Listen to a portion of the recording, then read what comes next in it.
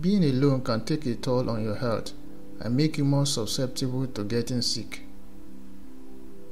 At night, our imagination is the highest, while our creativity levels drop significantly during the day.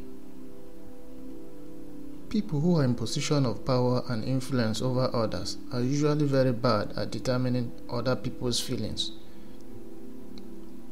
The most depressed people in the world are the ones between the ages of 18 and 33.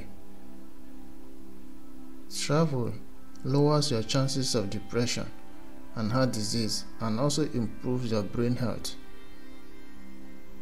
Broken heart syndrome, medically called stress cardiomyopathy, could cause short-term severe dysfunction of the heart muscle. Being isolated and alone in your home for a long time can be just as bad for your health and well-being as smoking 15 cigarettes a day.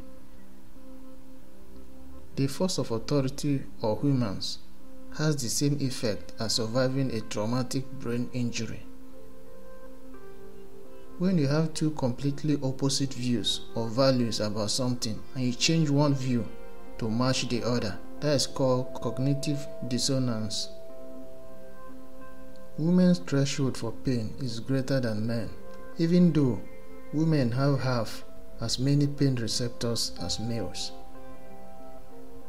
Staying optimistic about the future can protect you from physical pain and mental illness.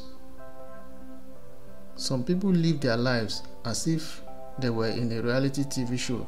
This is called the Truman Syndrome. When you look at people kindly, you show them your positive characteristics. On the other hand, when you see others in a negative light, you reveal to them your negative attributes. Depression is often the product of our thoughts, our imagination, and usually causes problems that don't exist.